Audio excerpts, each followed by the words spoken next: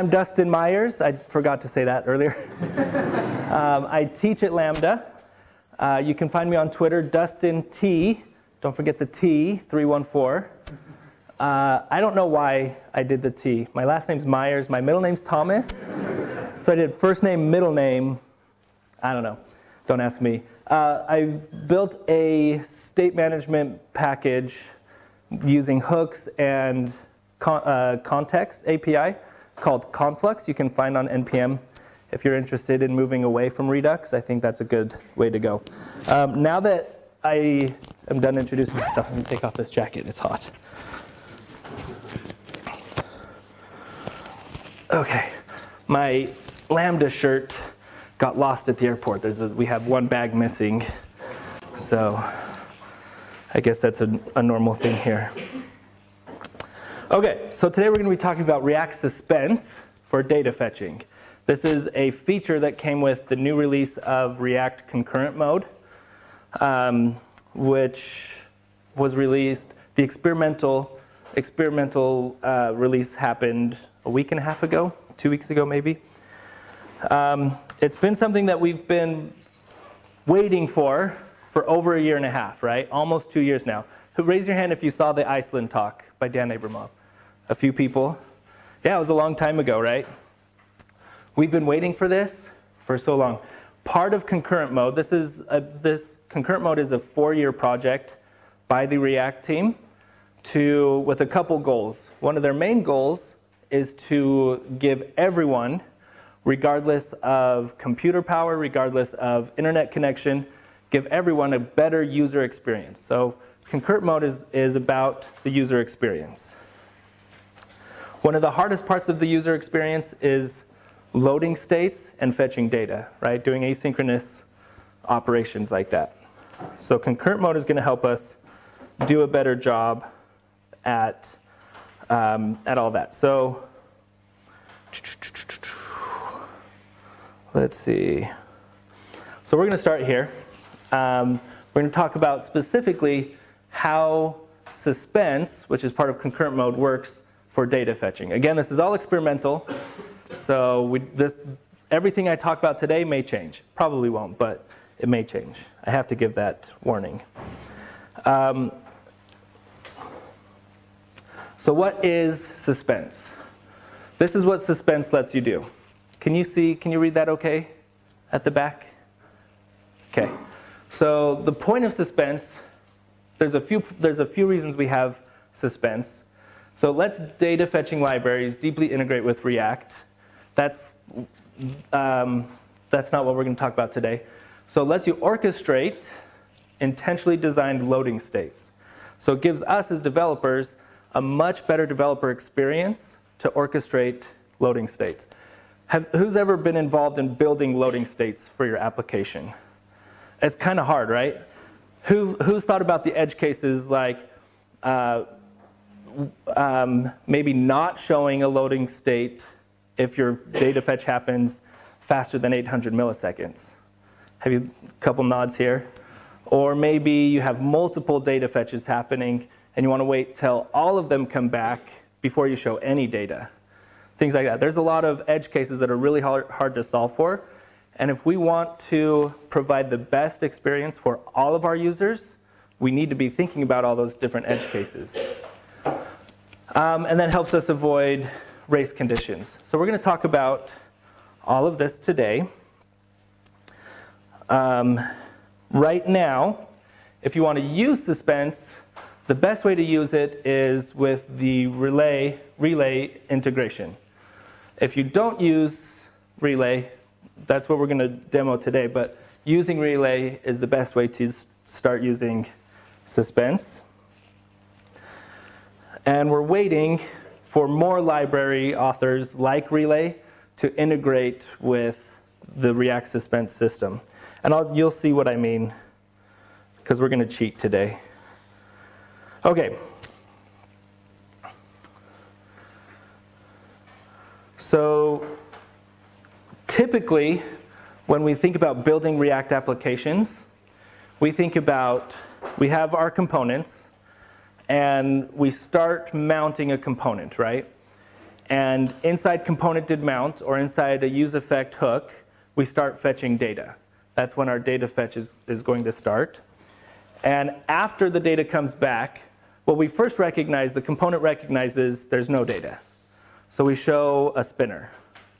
Then it starts rendering our data, and we wait and wait and wait and wait. And then at that point, we set new state with our data, and the component starts rendering under the hood. Not even on the DOM yet. Under the hood, React can begin rendering the virtual DOM, and then eventually get to where it renders on the DOM.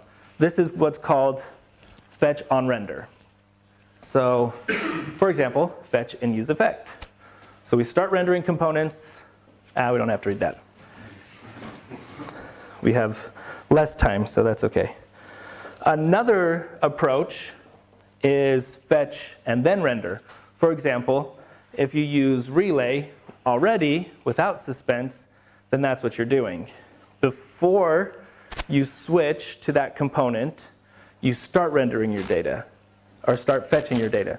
And then, once your data fetch comes back, then you can start rendering. Probably a little bit faster, but not the best that we could do.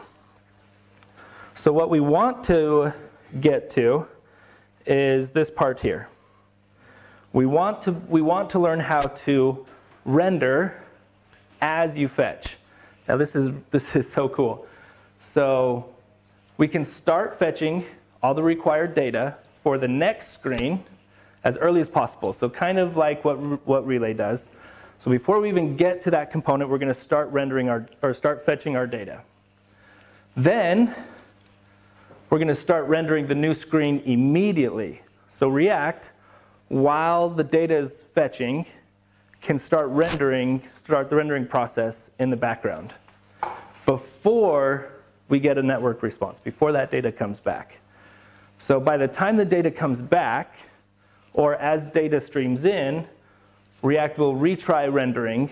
It'll have the component set up, and it will render components as the data comes in. So a lot faster. This happens, the data fetching and the rendering happens concurrently, thus concurrent mode. Thanks, whoever chuckled. You're my friend. So this is what it looks like. So with Suspense, let's look at this here. So in the previous approach, this would be the fetch then render. We start fetching, we finish fetching, and we start rendering. So with Suspense, we still start fetching first, then we start rendering at the same time concurrently, and then we finish fetching and finish the full render on the DOM. So we don't wait for the response to come back before we start rendering. And this is what it's going to look like. So we've got a profile page here that's rendering two components, profile details, profile timeline. Profile details is trying to render user.name, but user is coming from our API. Profile timeline is trying to render a list of posts, also coming from our API. But up here, inside profile page, we're going to fetch profile data before we start rendering our components. And our children components down here are going to use this resource that's created in profile page to try and read data from whichever resource, user or posts. If there's no data, this read function will tell React that there's no data, and so React will display a fallback component. Spinner, loading message, whatever you want here. Today we're going to have a spinner. And then once the data comes in, then we re-render profile details, profile timeline, and we see the actual data. Okay, so let's take a look at a project that I've got up here. And so this is a pretty fun one. You can fetch shows. Let's zoom in a little bit. Let's fetch Pokemon. We've got our spinner, yay. And then we come back with data. So how this is built right now, our show list is using an effect hook to fetch our shows based on the search term that we type into the input. So every time we type a new input, it's going to refetch data and show that on the in the app. Now, before we start fetching, we're going to set isLoading to true. And then we're going to, after we're done fetching, we're going to set isLoading to false. And while isLoading is true, we're showing that spinner. So we've got, again, the experience is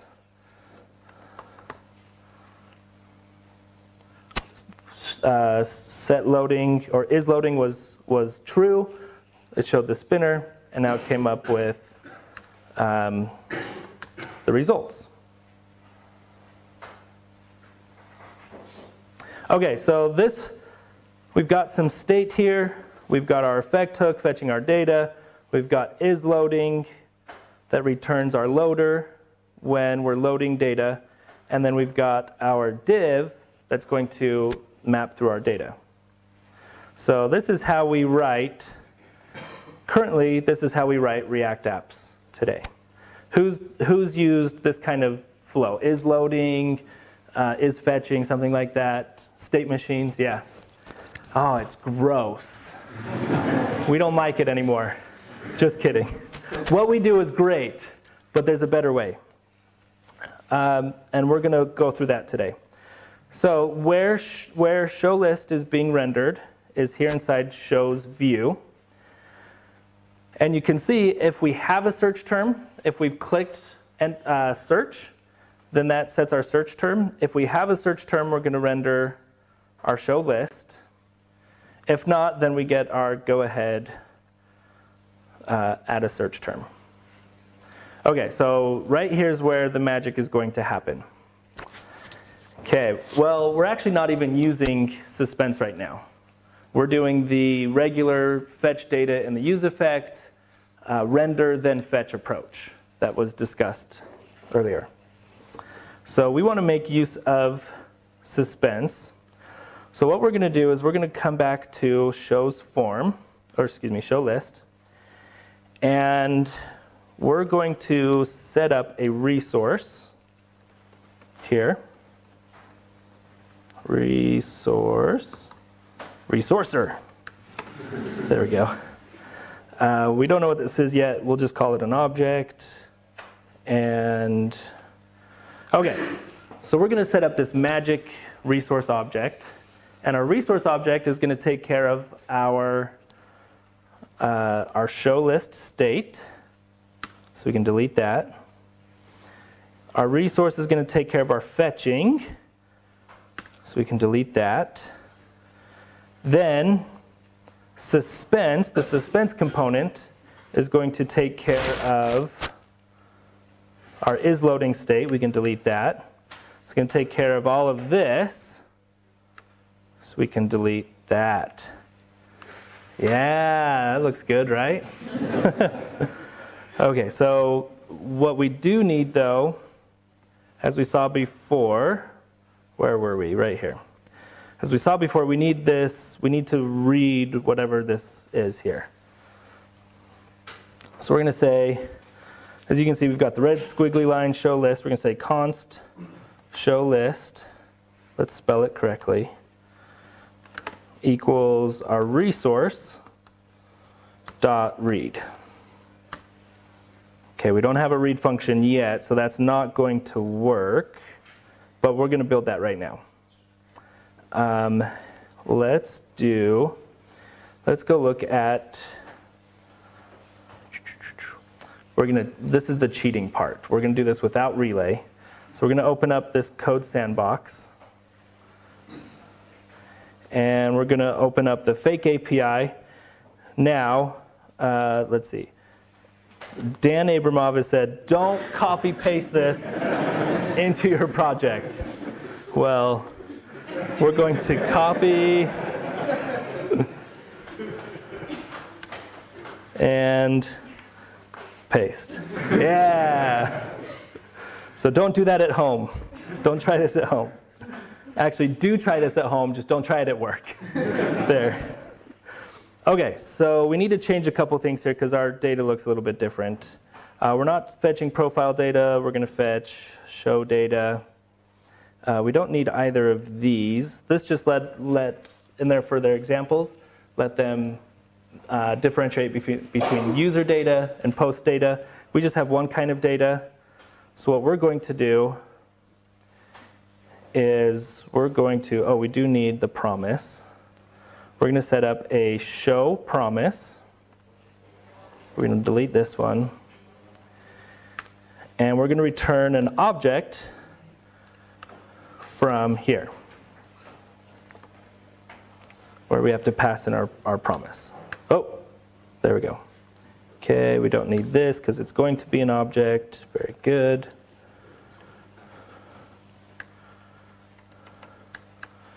All right, so that's set up how we need it. So let's talk through this real quick. What we're going to do is we're going to import fetch show data into our show list. Fetch show data. And our resource is going to call fetch show data. Like that. Okay, perfect.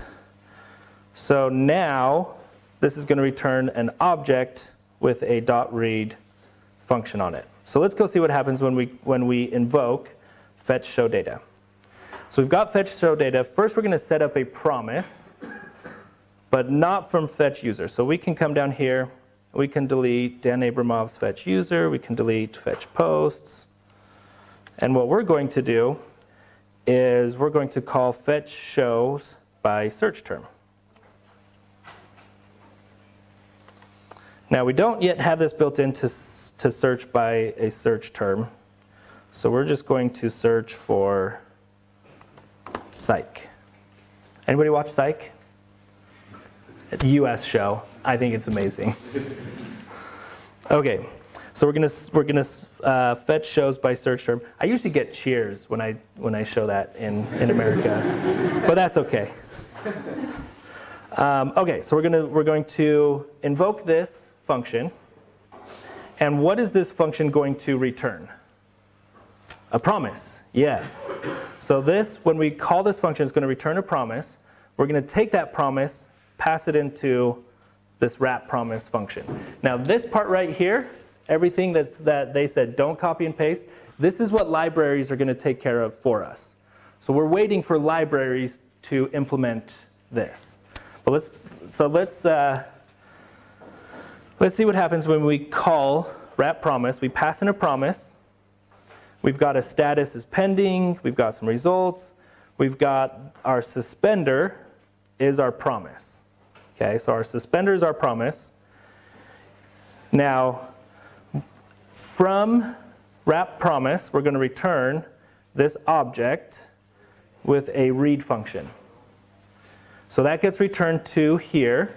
So this is basically an object, small buttons, with a read function like this, right? So we can take that object that's returned. We're calling that function here. This turns into that object with the read function. So resource becomes that object, and we can call the read function here. So let's go look at the read function. So the read function says, if the status is pending, throw the suspender, throw the promise. Who's thrown errors before? Throw new error? Lots of people? Yeah, pretty normal thing. Who's thrown a promise before? Yeah, nobody. Nope, that's not mine. Dan's thrown promises before. We haven't.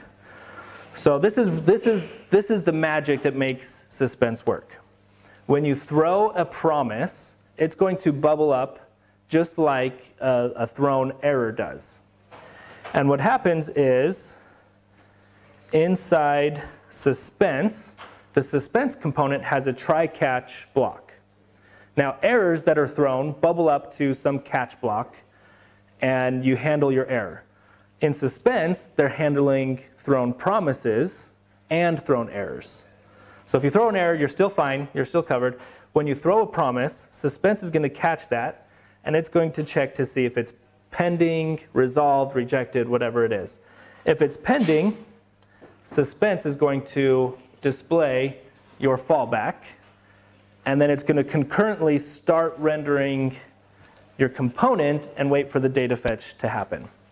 So when we call this function here, when we say showList equals resource.read, Suspense, a promise is going to be thrown. Suspense is going to catch that promise, and instead of trying to put this on the DOM, which would actually give us an error, right? If we don't have, if this isn't a list of data, we're going to get an error saying cannot read property map of undefined.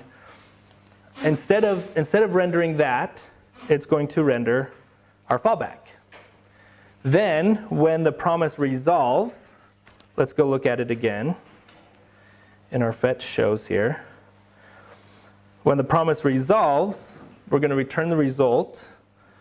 React will re-render showList, or has been re-rendering showList. When the promise resolves, we're going to get our data, and React will then show our component. It's mind-blowing, right? It's crazy. Like, why would you even think of throwing promises? I think that one came from Sebastian on the React team. Okay, so let's see if we can make this all work. So we're going to fetch, we're going to return our read. Okay, let's try it out. So let's save everything here.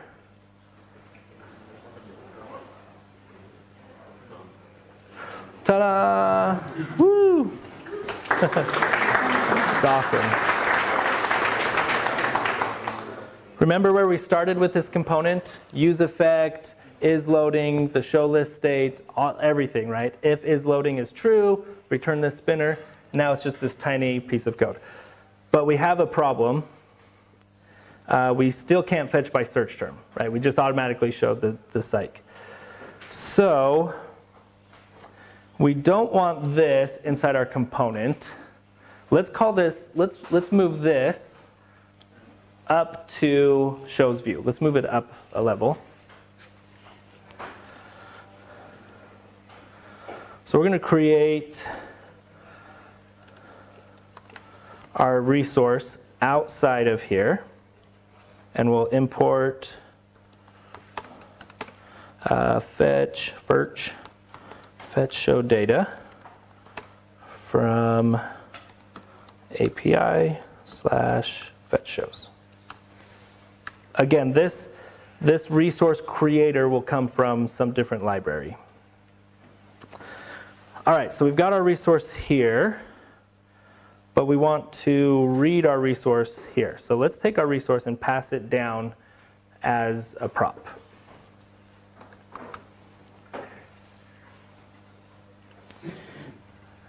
Okay, so we're going to take this, pass it down. We're not going to pass down the search term. We're going to pass this down, resource.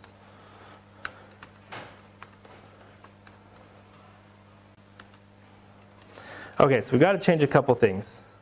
We need to be able to pass in our search term here. So we actually are going to build this resource inside the component. Here, let's see, we've got, oh, there's our component. Let's do it, yeah, let's go ahead and do it at the top here. Nope, we need to do it below search term. Okay, so we're going to take our search term, if we have one, we're going to pass it in here. Search term. So that's going to be passed into here. Oh, okay, there we go. Search term. Then we can pass this down to there. Now we can take in the actual, there we go. Search term. Okay, so let's see if this works. So let's go back and look at what we changed. In our search view, in our parent component, we've created our resource inside our parent component. And then we're going to pass that down as a prop to our children components. And I think that's pretty similar to what you'll see in the examples here where, well, this is all done in the same file, but this would be inside the parent component, and then the resource would be passed down. Okay, so let's try it out. We're going to say Pokemon, submit. Yeah, it still works. But wait, let's try one more.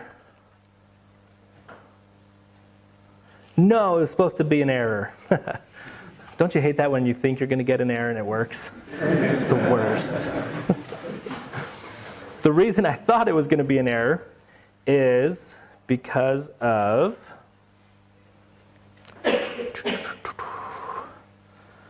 where's our next one? Because of this. So in the docs, we've been mostly looking at page 2 for concurrent mode, suspense for data fetching. So now we're going to take a look at some of the UI patterns that we're going to use with concurrent mode. What was supposed to happen is we were supposed to get an error. Maybe they've updated the code. But what we're supposed to do is we're supposed to use a transition hook to help us transition from into our data state, into our final state. Now, how this is going to work is we're going to use a use transition hook to get a start transition function and an is pending Boolean. So let's go back to our code. We're going to import, we're on shows view, use transition. So we're going to import the use transition hook, and we're going to set this up. We'll set it up here. So our search term and our handle submit kind of live together.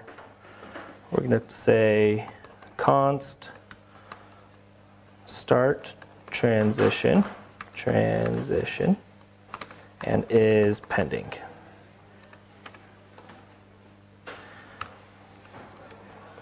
Okay, the use transition takes in an object where we can tell Suspense how long to wait before we even show the rendering state.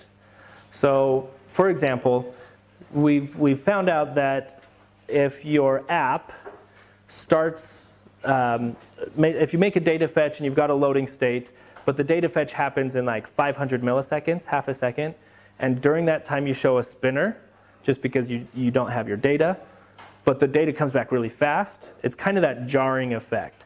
And it actually makes your apps feel slower than if you just didn't even show anything at all. So the goal here is to handle the use case for your users who have a really fast connection, who are going to get those data fetches really fast. They're not even going to see loading states. They're just going to pause for half a second on the screen, boom, jump right over to the page.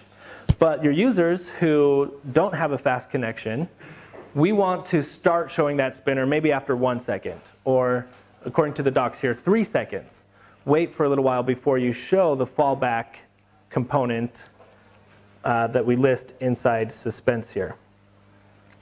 So we're going to not wait 3 seconds. We're going to wait, I don't know, about a second. So we need timeout ms.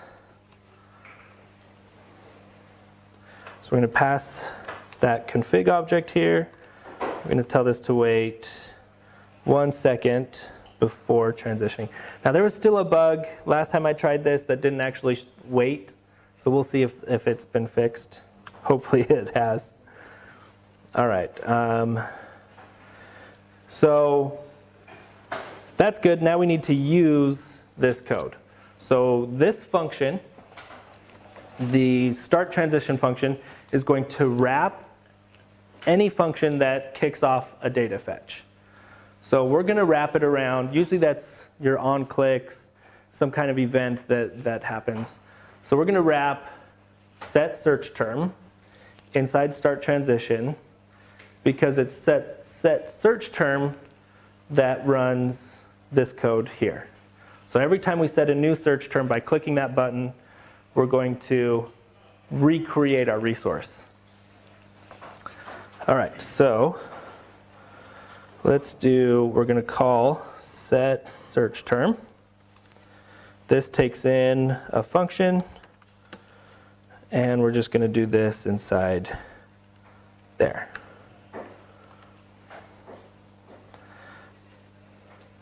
So make sure we're doing this. Yep, set resource. So on their example, they've got a button click where they were getting a next ID from the resource and setting that here. Okay, so we're now going to run this inside our start transition. So we're not just going to create our resource here. Actually, let me pause. Let's look at set resource. Okay. So we got to change up our resource a little bit. We're going to say const resource and set resource equals use hook, or use state, use hook. And we're going to do this inside there. Okay, so now resource is a piece of state. So we're going to call, let's see, set new search term. Instead of setting a new search term, we're going to set resource with our search term. So this, again, this happens when we submit the form, when we click on the button. Okay, so that click, that form submit is what we want to kick off our data and to help us transition to all of this. So let's see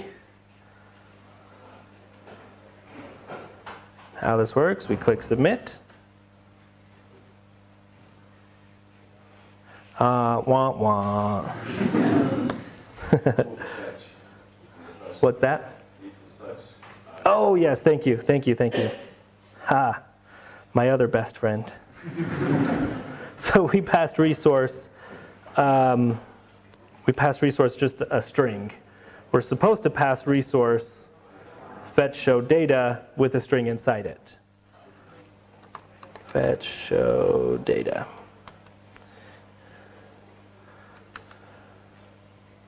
There we go. Okay, so start transition. Oh, that was supposed to be here. Yes. All right, now we can try this.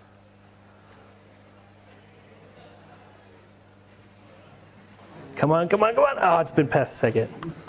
We're so close. All right, let's see what happened. Let's refresh our page.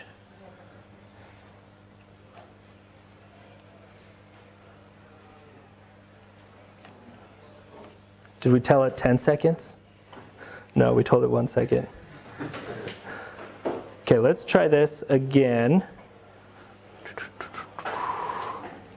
Let's see. I know my time's up. New search term, set resource, fetch shows, new search term. Start transition. Maybe it's because we have prevent default.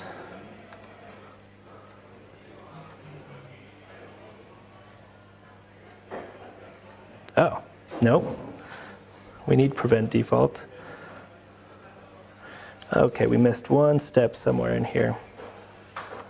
I know we need to transition to our next transition. We need to go to our next show. So let's just look at this one, because this one is working. And I'll pass, I'll share this with everyone. So let's go to Pokemon, and you see there was 1 second delay before we showed. We still want to show a little bit of a transition state. We want to say, we're fetching your data, don't worry. So you can see that if we search for something, you can see the text up there, then our loading state, and then our data. So let's just take a look before we transition real quick. So this, we have start transition and is pending coming from use transition. We wrap our function inside start transition. So our set resource function is going to be inside start transition, which is inside the submit, inside our form. So our form takes down handle submit and is pending. And on our form, if we're pending, then we show that loading text beside our button. Or maybe you can make a spinner inside the button. I think those are cooler, but didn't have time to build that out for this. So yeah, so it shows is loading.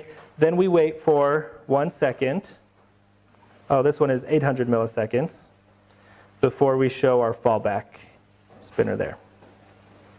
So yeah, I'm happy to answer questions, talk about Suspense. I love React and this new stuff they're doing. So thank you very much. Sorry it didn't quite work out in our time, but yeah, concurrent mode, woo!